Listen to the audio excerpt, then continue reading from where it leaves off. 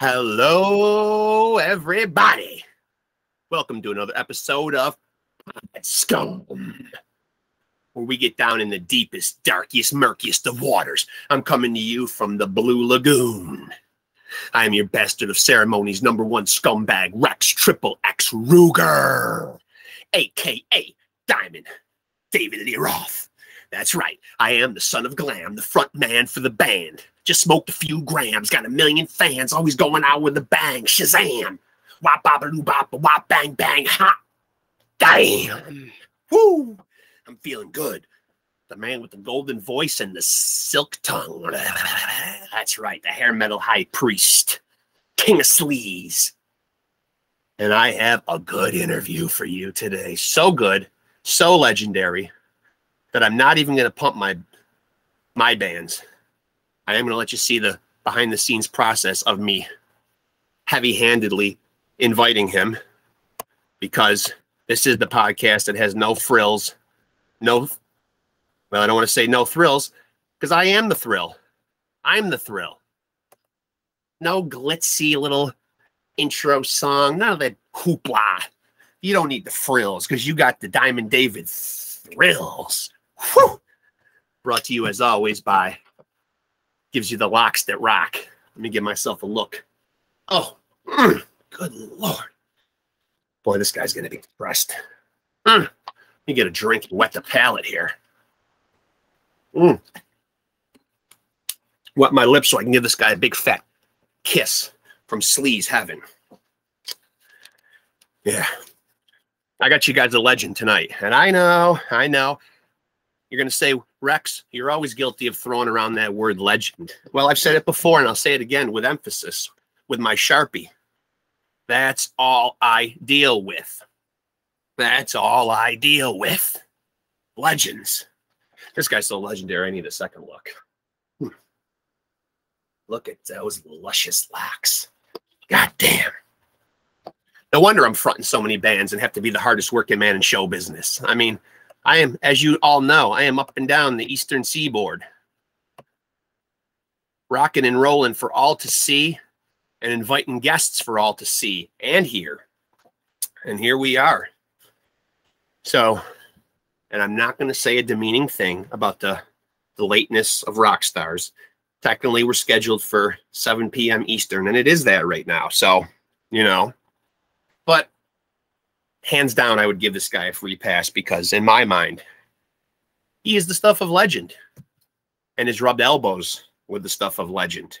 And that's what really counts. And you know what? Good news for him, because he's about to rub elbows with another one. Let me give you guys a little entertainment then, right? Give you your money's worth while we're waiting for Mr. Rockstar. What do you want to hear tonight, folks? What can I get you from the repertoire? Ain't talking about love. Our love is riding to the core. There ain't talking about love. All right, cut. There he is. Enough already, right? Jesus. All right, where is this fine gentleman here? And a fine gentleman he is. Where is he? Where is he? We'll get him here. We'll get him. Here's the mic thing. Can you hear me now? I can hear you, just can't see you. Yep. Oh, gotta hit the video thing too. There he is. New to this one. Hello to you, sir. Hi, how are you doing? How do you like this rock star hair? Hey, looks better than mine. For my Pod Scum audience out there, this is the great Kelly Garni, the pioneer, one of the founders of legendary, and I don't just throw that word around loosely, legendary metal band Quiet Riot. Now, Jesus, having you on here is so exciting, and I just got so much stuff that I want to ask you. As a founding member of Quiet Riot, playing on those first 2 albums, do you remember where and when you were when it first dawned on you the genius of Randy Rhoads? Because obviously he's one of your was one of your childhood friends. When did you first say this guy's a musical genius? Oh, geez. Well, I get asked that question a million times, and definitely in different ways. But I have a real good answer for it. I kind of have a much different perspective of Randy's genius than most Okay. people. I grew up with it, Right. Right.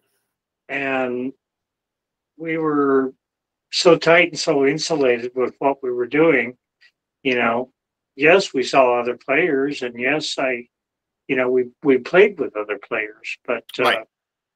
the only thing I ever really noticed was, well, my guy's better than those guys. Right. Right. Right. Right.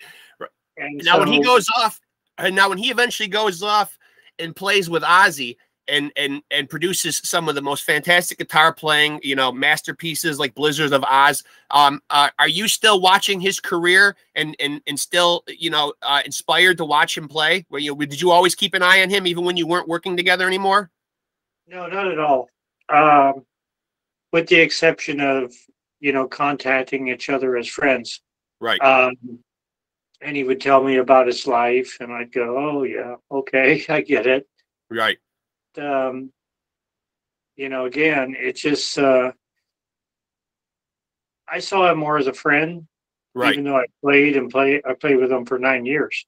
Right. And so I saw the friend first. I didn't see the player. Right. Other people, they hear him, or maybe they were lucky enough to see him, Right. and it's, oh, look at that guy, Right. I grew up with that. So,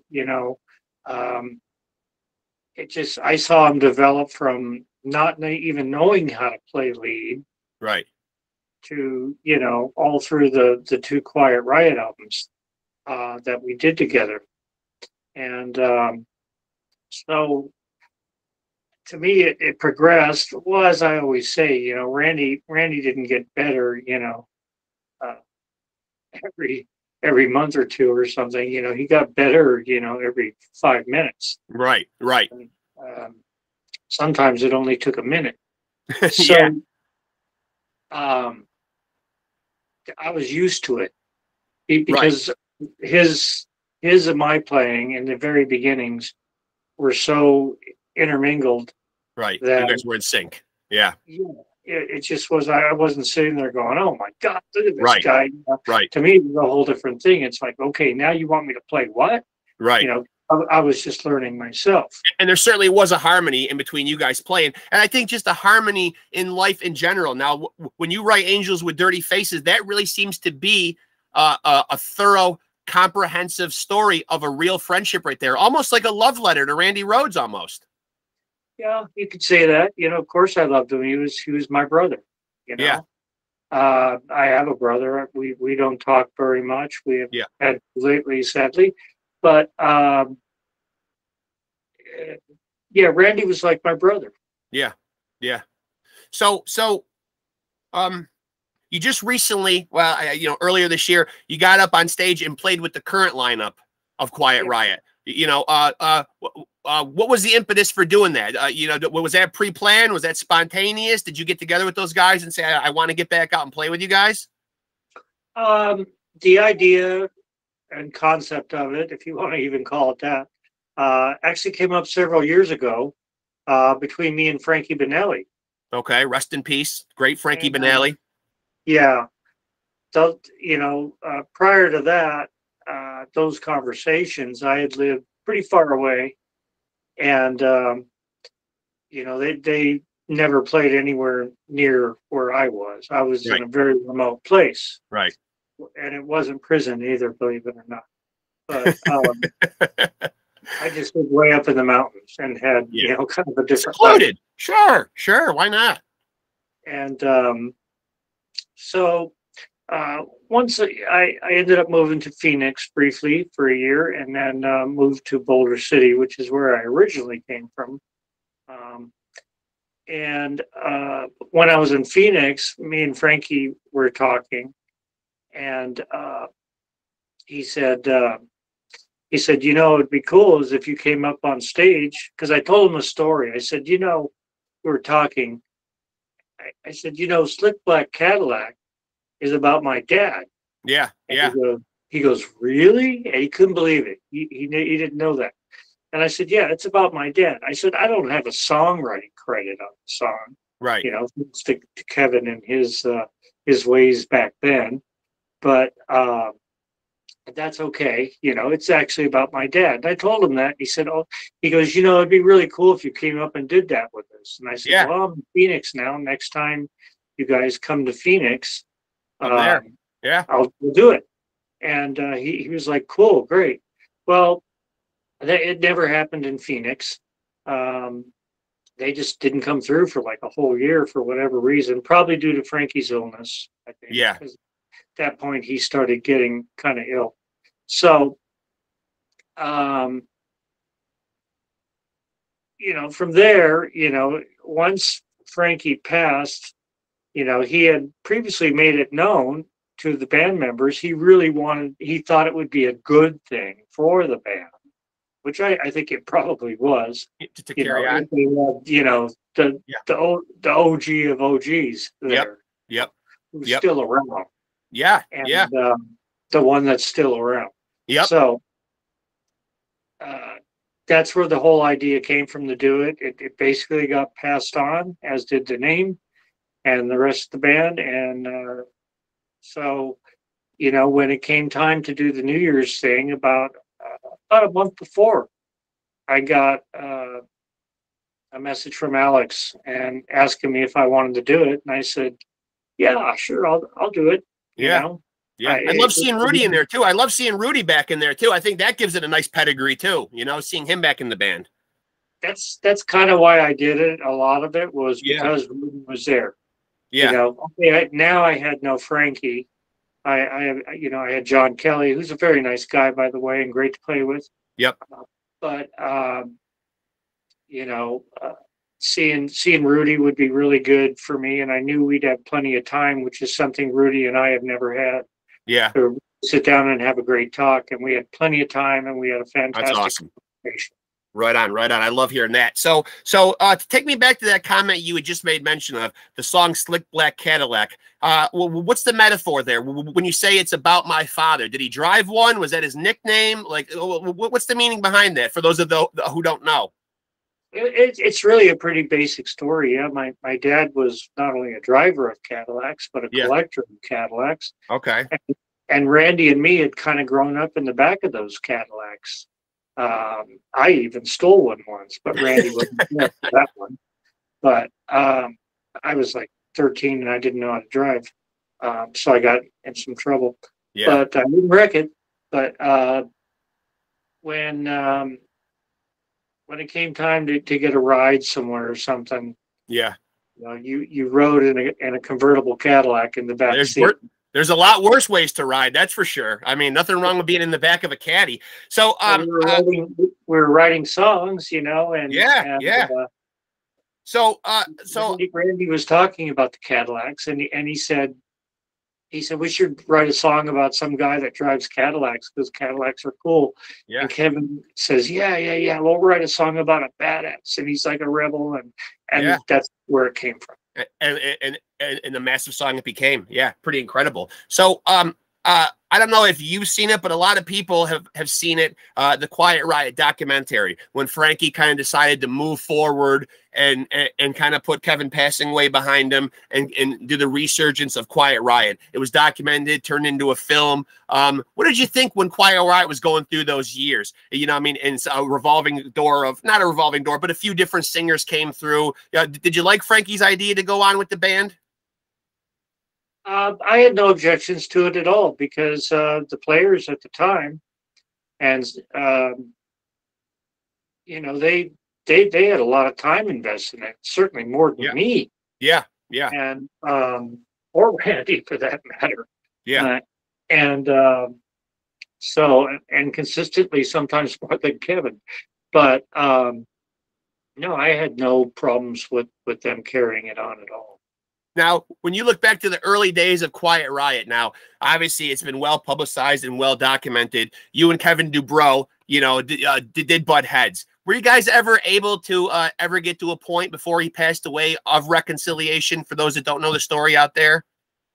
Well, yeah, we he moved to Las Vegas where I lived. He moved just a few blocks away from me. We had already kissed and made up, you know. I think the rock fans like to hear that because obviously we love all you guys, you know. Yeah, no, he became like a brother to me. He, you know, in every aspect of the word, he actually replaced Randy in that because Kevin was the person I felt I had the most kinship with. And Yeah. gratuitous commercial coming after we interrupt this break to tell Yep. you about Yep. this great book written by Angels Kelly and Dirty Garni about Faces. the question you just asked me. Yeah. Yep. It is, and it is a very lovely love letter to your Amazon or through me personally. Yep. And it is a lovely testament to your friendship with Randy Rhoads. Now, do you have a new book in the works as well? Yeah, I just it's just like a week or two away. It's like printing time away. Okay. A proof copy here. Okay. Naked Vegas. Okay. Yeah. Beautiful. And is this a departure from a biography style? Is this a fiction story? Well, it's sort of a biography. Yeah, it's definitely a Okay. biography. It's a story, to be sure, but it doesn't really have any. Well, it has some pictures of me. That's definitely Pod Scum audience approved right there. We like to see that. I figured So is this a book of your? For those of you who don't know, you're very involved in photography. Is this then a book of your photography? That's exactly what it was. Yeah, I was a photographer here in Vegas for 20 years, and I primarily did nudes. Okay.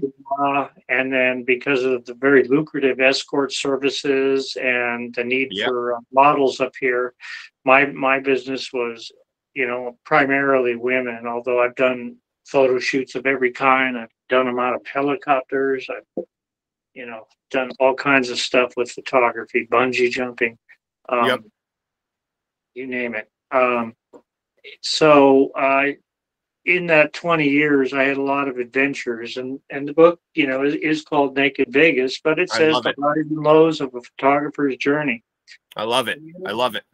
So, and I encourage people to go out and get that because it looks like there's some beautiful photography in there. And come on, people, who doesn't love nudes? I mean, come on. You know, yeah, there's over 250 pictures in there. Now, if I could just go back for a minute, when you're first creating with Randy Rhoads, and he is such a creative force, what was the creative process like back then, just sitting down and writing songs with Randy Rhoads? Because I think a lot of people would be blown away by that. Did you guys give each other equal space? Did somebody take care of lyrics? Did someone take care of music? How did you guys share that between each other as two creative forces? Well, you know, that's an interesting question. And nobody's ever really asked it of me. Yeah. A lot of our songs that me and Randy wrote back in the day were created during the learning process while he was learning his leads. He did get to a point where, when he was about 13, where he didn't need a teacher anymore, and his teacher had already thrown up his hands and said, I can't teach him anymore. So from there, it was all on Randy to learn, create, and you know, play different things all the time.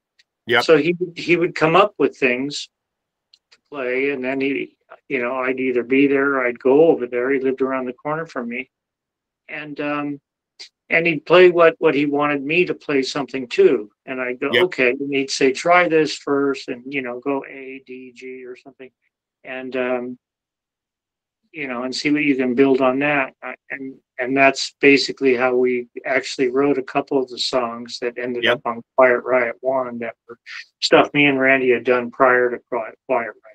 Yep. Now, obviously, three important people, you know, who have been in the public eye that have worked with you, and obviously Randy Rhoads, Frankie Banali, and Kevin Dubrow. Obviously, you know, three, you know, brothers in a sense to you that all unfortunately have passed away and are no longer here with us. Where were you specifically when you find out? Like Randy Rhoads, obviously, for instance, one of your dearest friends. You know, where are you, and how does that affect you? You know, when you first find out that Randy has tragically passed away in the accident that he had. Well, sadly, we didn't have a chance to talk prior to this interview. Yeah.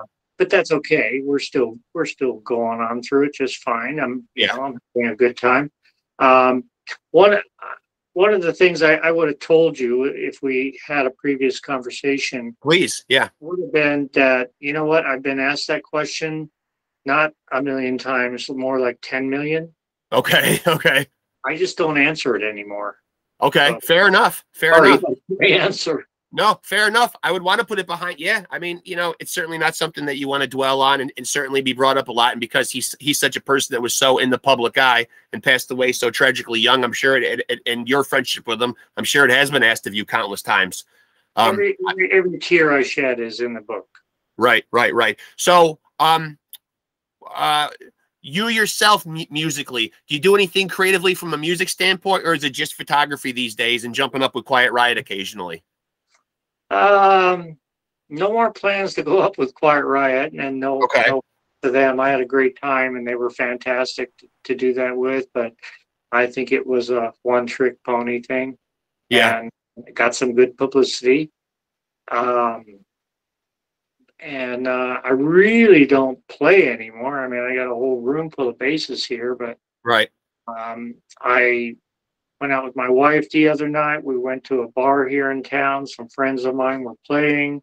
They asked me to come up on stage. I said no, and they kept asking me. And finally, I gave in. And it's the performer in you. You can resist. And luckily, it was like one, so there was like nobody left in this bar, which is great because I'm out of practice. But and I don't know a lot of songs. People assume like, you know, hey, you know that Dawkins tune, you know, the one. Yeah, right. Who is Dawkins anyway? I don't even know. I don't listen. So this current version of Quiet Riot that we have right now seems to be a very tight lineup right now. I love Jizzy singing for them. What did you think specifically about the vocalists? They went through a stint with Mark Ruff, and then that Scott guy, and then eventually Jizzy. Do you like Jizzy singing for the band? I do like Jizzy singing for the band, and you know, I would be the first one to know and say, right, Kevin has some huge shoes to fill. Agreed. Yeah. I'm sorry for anybody that has to do it. But having been on stage with Jizzy, having watched Jizzy, and I know Jizzy very well, I even photographed Jizzy when I was a photographer. Yeah. You know, I think he does as good a job as anybody can do in that situation. And he's been a staple. He's been a staple of that scene for a long time too. And he's bounced around. He's got the miles in. Yep. He's got the street cred, so he's good. When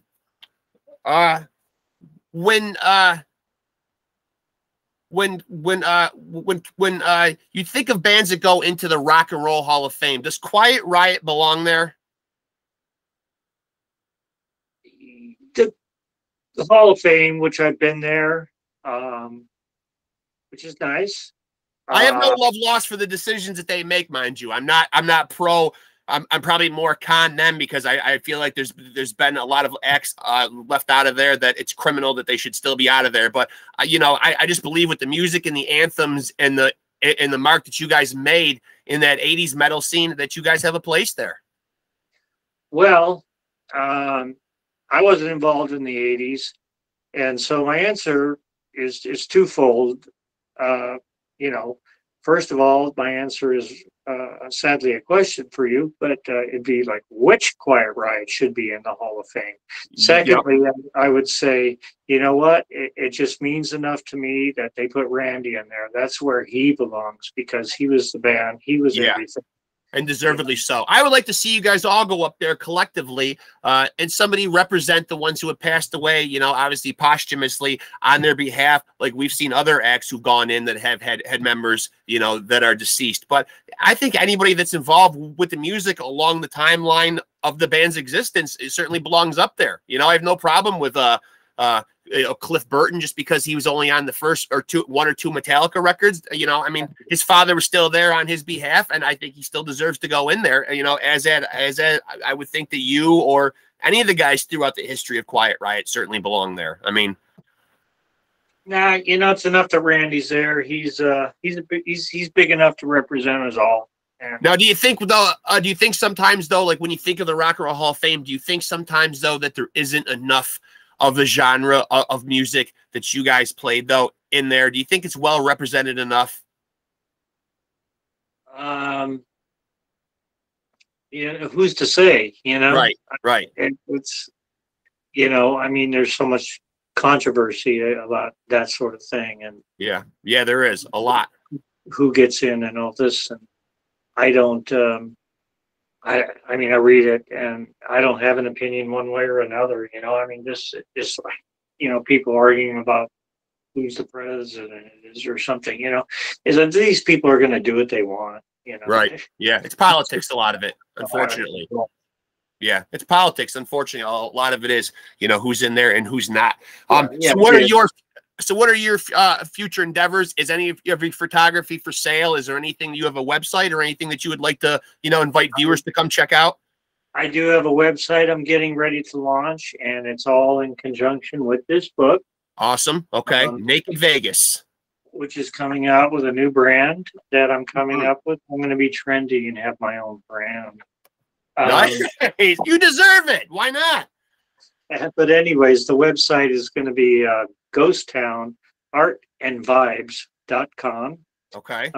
That should be up in about 2 weeks. Books are available on there, t-shirts with my Way Cool logo, and hats, coffee cups, all this, you know, the usual stuff. Sure. And it's cool swag, so, you know, get a book.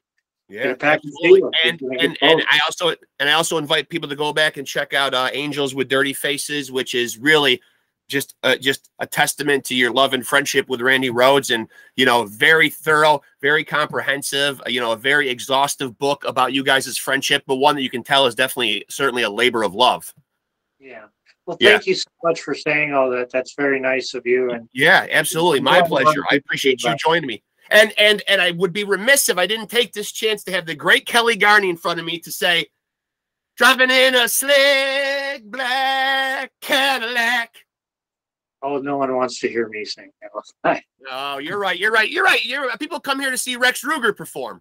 You're right. You're right about that, Kelly. I really appreciate the time, man. You are a true gentleman, and in my mind, a legend, sir. So my hat's off to you. Well, thank you so much. I appreciate it. I had a good time talking with you. Yes, yes. Hopefully we can do it again sometime, and we will stay in touch. And I really appreciate it, sir. And thank you from the fans for great music. Well, good luck to everything you do. And naked photography. Yeah. Yeah. Thank you so much, sir. I appreciate it. Okay, see you. Thank you for joining us. Bye-bye. There you have it right there. There he is. The great Kelly Garni. An original. That's right. It's not a G. An OG metal guy. That's right. That's the guy who started Quiet Riot with one guitar legend, Randy Rhoads, who ultimately was taken from us way too young. And you can see that it's something that still continues to stay with him, talking about his dear friend. And, but as he said, he poured that all out in a book called Angels with Dirty Faces, a very comprehensive, thorough love letter about his friendship and with his friendship with the great Randy Rhoads. Of course, that's Kelly Garni of the great Quiet Riot, was on albums 1 and 2, both put out in 1978. I think they only came out in Japan, though. Something weird. But then eventually, obviously, now we have access to everything. So, Slick Back Cadillac, though, did appear on one of those. Driving in a slick black Cadillac. It's got solid gold. Oh, yeah. I'm feeling it. I'm going to go cool myself down, hose myself off, because the man is hot. So I hope you guys enjoyed that. You know, nice little short talk with a legend. He's got legend stuff to do, as do I. So get the hell out of here, everybody. Just like to let you guys know, and I will be coming to you again very soon. You will get your fill of more pod scum with Rex Ruger. So for now, I'm signing off and telling you to take it easy and keep it sleazy.